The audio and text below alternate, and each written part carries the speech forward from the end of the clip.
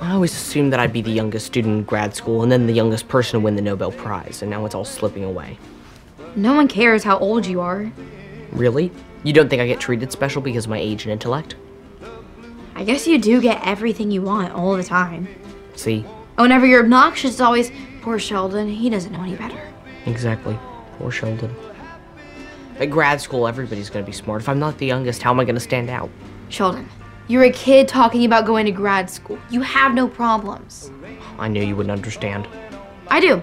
Instead of being a kid genius, you're worried you're just gonna be a regular genius, which is a stupid thing for a genius to worry about.